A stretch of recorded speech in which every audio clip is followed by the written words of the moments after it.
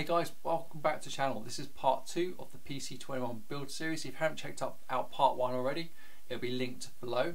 A very quick recap, this model was 10 years old. It's been sitting around for about 10 years. It was part built when I picked it up. In the first part of the build series, we worked on the wing. Don't mention the retracts, we still haven't got new retracts, but we worked on the wing, we checked it all over, put new servos in, put the retracts in, we took the retracts back out because there was an issue with them. That we'll end up going to buy a new set of retracts, but we managed to get the wing joined together, which was great. That's all we got covered last time around. This time we're going to get the wing fitted to the fuselage, so it's got to be doweled, drilled out, and we're going to go onto the tailplane section as well. So off the wing, now onto the fuselage. Let's make a start.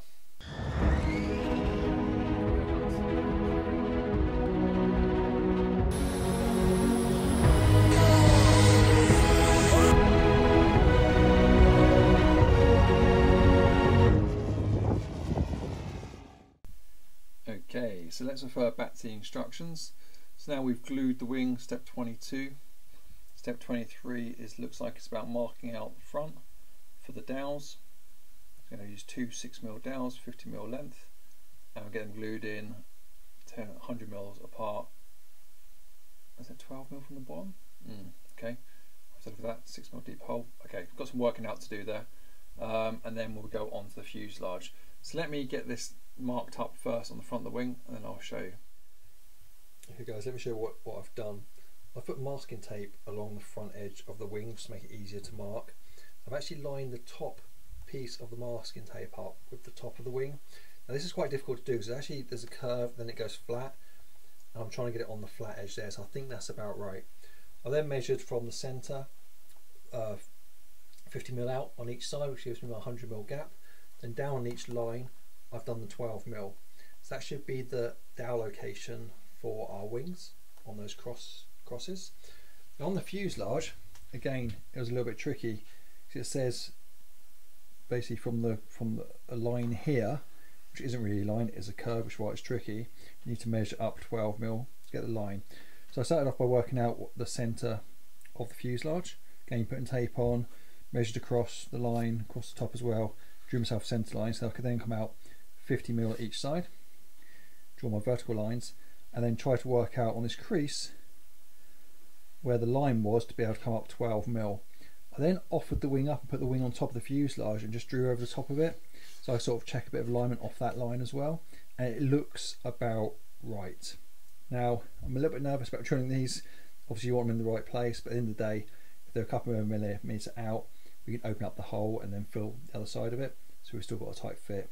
So let's drill it and see how it works out. Here we go guys, you can see hopefully that I've put the dowels in, 6mm holes, I've left about 20-25mm out, I've just rounded the ends off very slightly to help them out.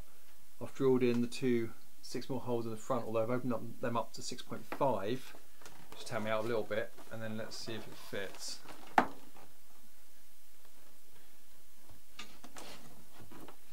And it does. Of course it does, because I've already tried it. Let's get the back lines. It goes down nice. So there we go. Didn't need to be worried about that at all. So just with a job like this, just a case of measure, measure, measure, and then do your drilling or your cutting. Yeah, let's have a look at the gap underneath. And there we go. I'm not going to spin the model over because it's on the stand and there's wings on and the workshop's a little bit small, but there we go, we can see the gap.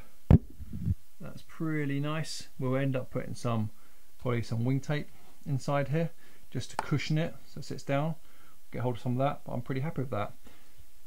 So I think the next step, well I know the next step, is we now need to do the same with the back. Need to work out the middle of the fuselage, and obviously the middle of the wing here, and make sure the wing is sitting square to the fuselage, in other words it's not twisted in any way. So let's do that, and then we can finally get the wing attached. So let me show you the step before we do it. It says mount the wings to the fuselage with the screw. So the screws are 6 by 50mm, fine. You're going to use a 6.2mm drill to drill through, and then we're going to use the screw with blind nuts on the end, and we've got a reinforcement plate as well, which goes across the wing. But what it doesn't tell you is any type of measurement whatsoever. So I guess what we do, the reinforcement plate is here. It's already got 2 holes on it, it's nicely covered. We can mark the centre of this, work out the distance of the screws there. You can make sure the wings, put the wing on the model to do the drilling, make sure it's central, and then we can get our distance that way. So it kind of makes sense in my head, probably hopefully it makes sense in yours. I'll go ahead and do it and we'll see what it looks like. Okay guys, so we've put a piece of tape across the back of the fuselage here. I've measured the centre of the width of the fuselage there, and that's exactly where our mark is, and that's going directly on the centre of the wing here. There's a small gap there because actually the wing bends away very slightly there. It must have been squished by that corner. Anyway, I'm also going to check just distance here from the side of the fuselage to this part here. Side fuselage, that part there, this should be exactly the same. I mean, a bit over the top. 3.5.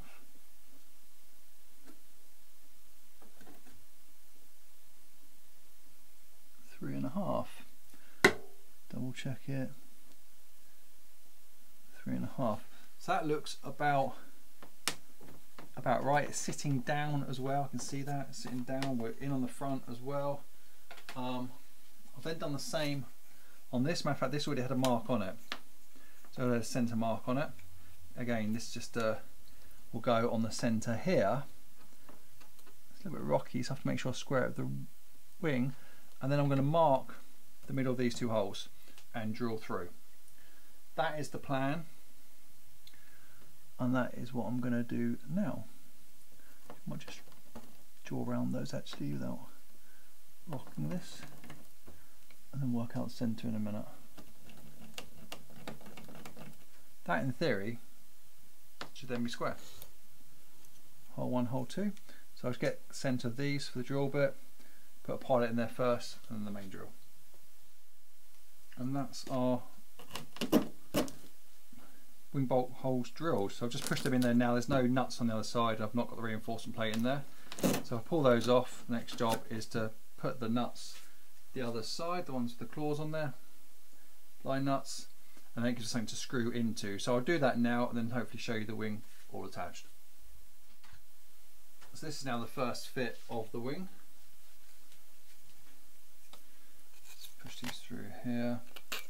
Now with those blind nuts, I've used a pair of pliers and some tissue to be really careful to squeeze them right into the holes so they can't come out. So what you don't want is to be putting this bolt in and have the blind nut come loose part way through. It just makes it really, really difficult. So let's try this out, see if this lines up. And these bolts can probably be trimmed down a little bit. Let's be honest with you, probably leave them long. And there might be a place where they're nylon bolts. Let's do something a little bit stronger, I don't know.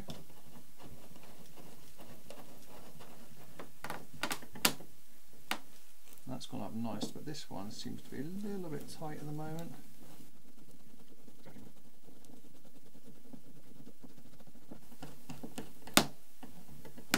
Just do it nice and tight. And this one. And there we go. I am happy with that. The wing is now mounted for the very first time.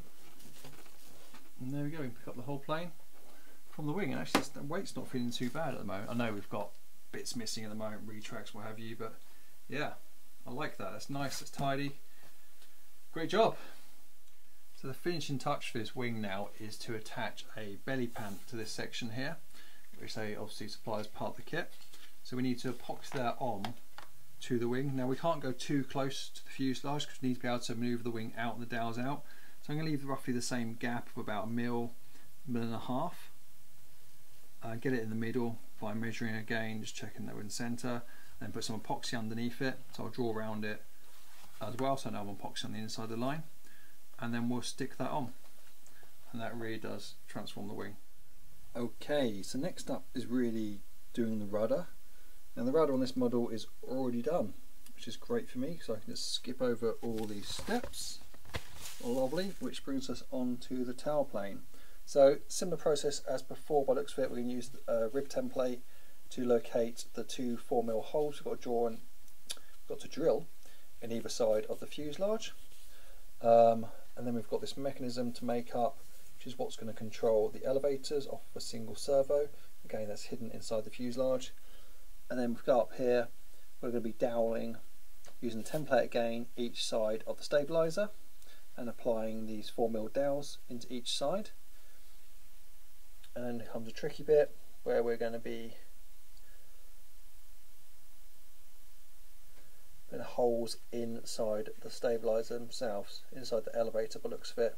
So this is, I'm going to get probably to this point where I've drilled it all, got the dowels ready, then I'm probably going to pause and just double check the instructions, because the control surfaces on the elevators have already been hinged. So before I cut them off to try and get this mechanism in place, I want to make sure that's definitely what you need to do by the looks of it. It is though. So you can sort of see them going on in one piece here. Once the stabiliser's on, that's when you offer up the control surfaces and that mechanism there, which is shown in this diagram here, I believe. Oh, and these little tabs as well. Anyway, I'll worry about step 38 in a minute. Let's get this other section done first and get these dowels glued in as well, and then I'll let you know what I've decided. Okay guys, so we have done a dry fit of the tail plane. So I've drilled out holes each side, put pegs in the stabilisers on both sides, and just done dry fit, so no glue at the moment, bringing it all together.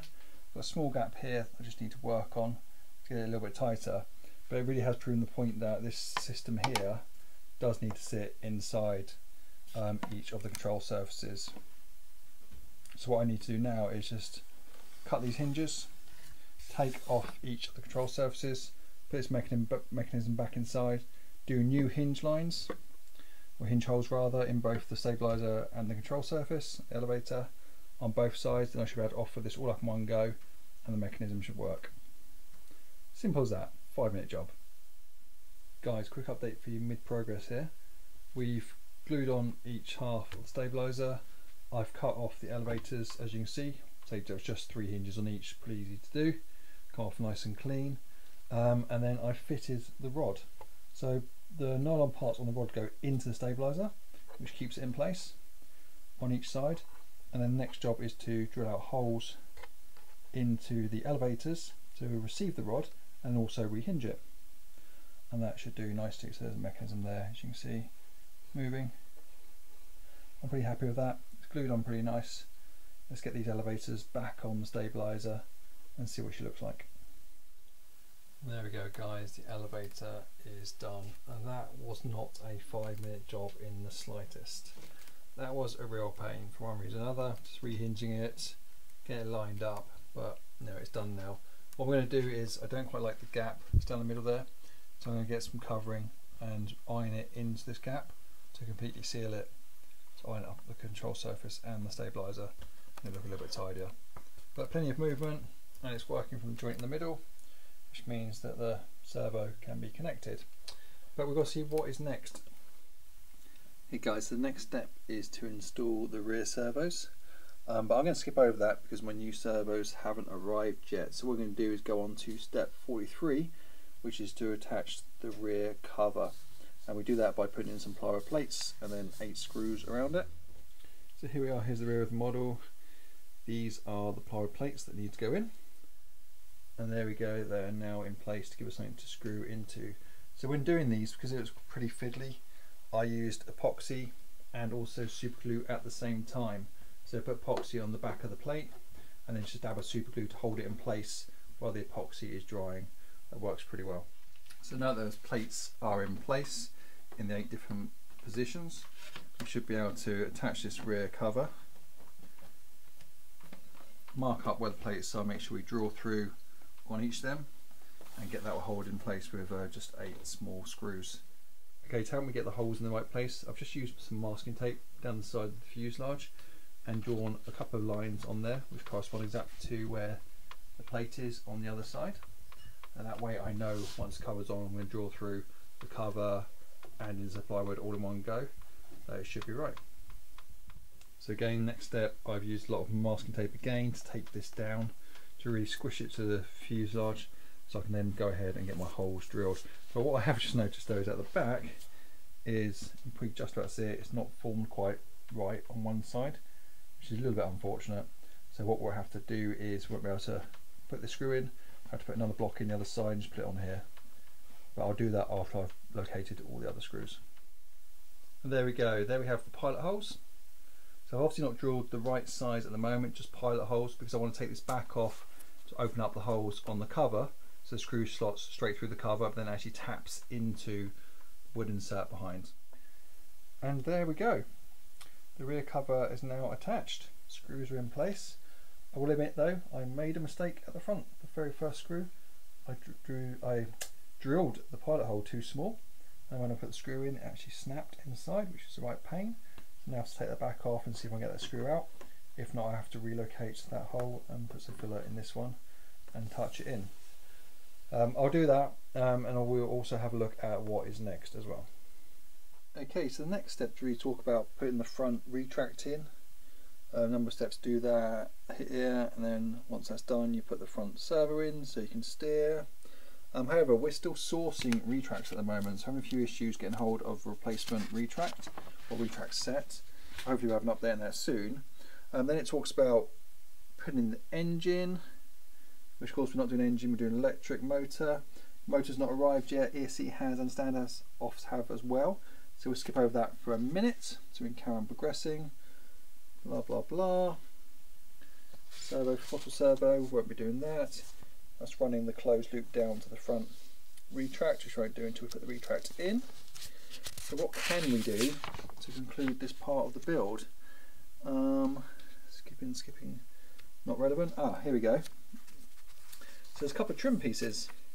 So we can prepare these. So these trim pieces go towards the elevators. Let me find it quick. And here it is. So it's not been cut yet. So this is both halves together. It's going to be trimmed up and cut in half to make a left and a right.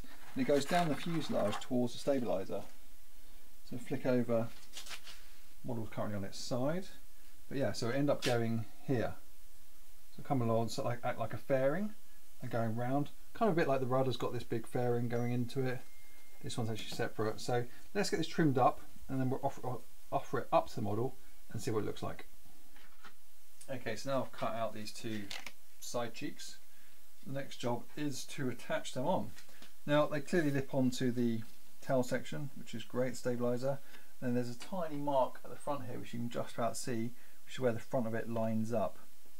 So what I'm going to do is I'm going to get them roughly to where they need to be. Not exactly to where they need to be.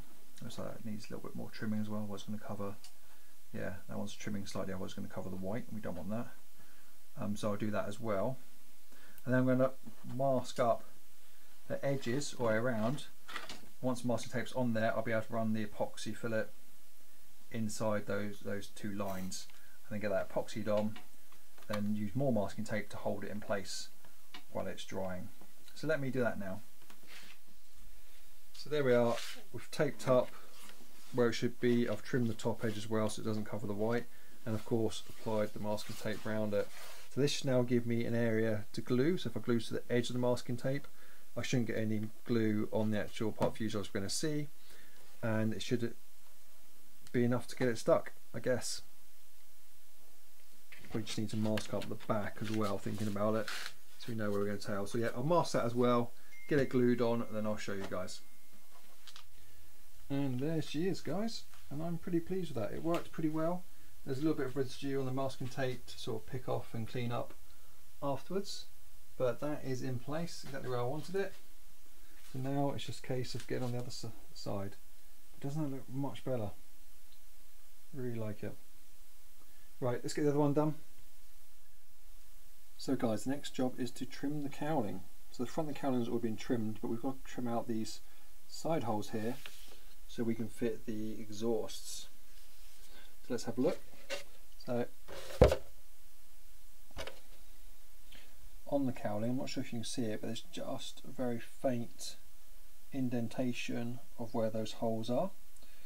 You can probably just see it. So what I'm going to do is put some masking tape around that to give me a rough guide. I can just use my Dremel and take out the middle section there, then pull the tape off and get it nice and round. And then the exhausts actually get fitted from the inside. So I have like this flange here, so I get epoxy on it and they go inside the cowling and then come out. Let's have a go at cutting those holes out. Okay guys, so the cowling, it is cut out. See holes both sides. That was easier than I thought it was going to be. So the first time I just masked it up like I showed you, but on the second time I just got a Sharpie and actually drew just around the inside of the circle and then cut it out that way, just easier and actually quicker.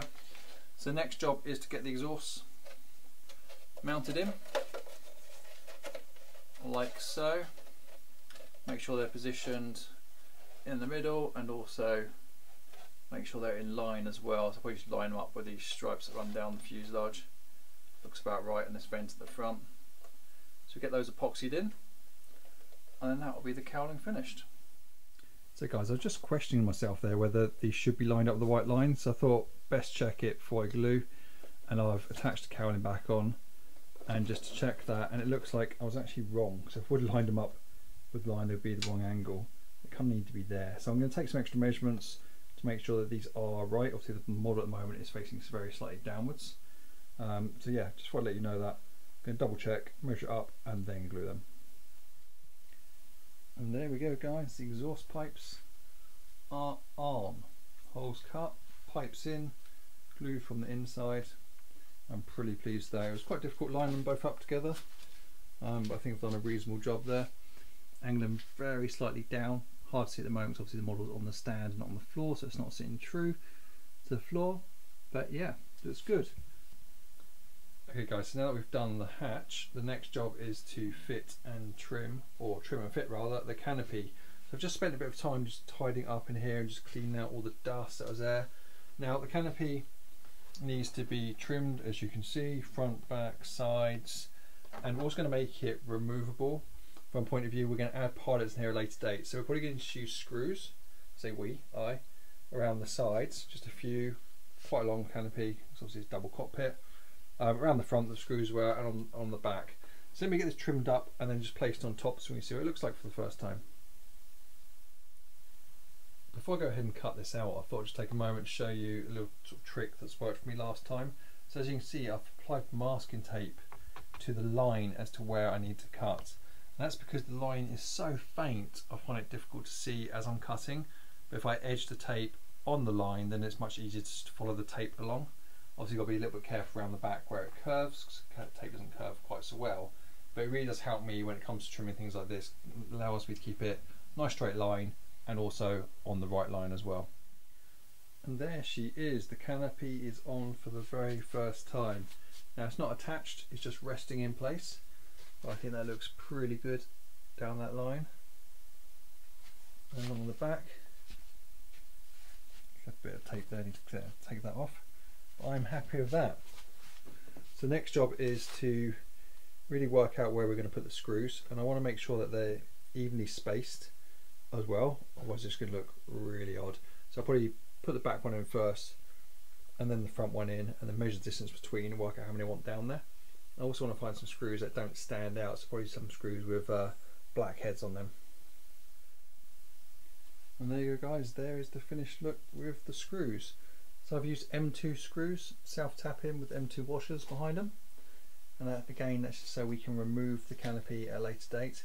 And look, I've not put all the screws down yet. I do need to remove the canopy and just have a clean up inside. There's a little bit of dust has crept inside, and also make sure the canopy plastic is really clean before we put it back on.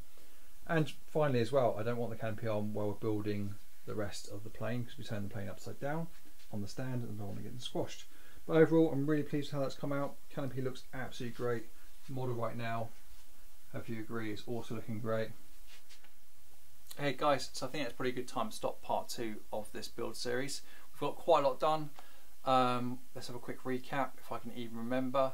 So we finished off fitting the tailplane, the elevators, and the side triangle bit things, whatever they're called, but it goes out towards the stabiliser. We've spent a lot of time doing the canopy. We've had a look at the front hatch as well, and of course we've put the pipes on, the exhaust pipes on the cowling. So that's quite a lot. So next time around in part 3, I think it'd be time to get onto the motor. So swapping out the current motor is in there for the X-Power 40.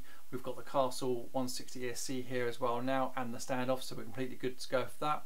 We're running a UBEC system in there and probably putting the receiver in, and swapping out the last couple of servos as well, so we've not changed the servos yet for the rudder or the elevator. So we're getting really close. So I do think next time around, video number 3, we'll be able to finish this model off. So, oh, don't forget we've also got to put the retracts back in because we still haven't got a new set. But hopefully they'll arrive soon. We'll sort that out. So guys, it's 10 PM here. I'm absolutely done for the day. Please subscribe and follow, hit the notification bell, put some comments below as well if you've got any questions on this particular build. I'm really enjoying it. Hopefully you are too. I'll see you next time round.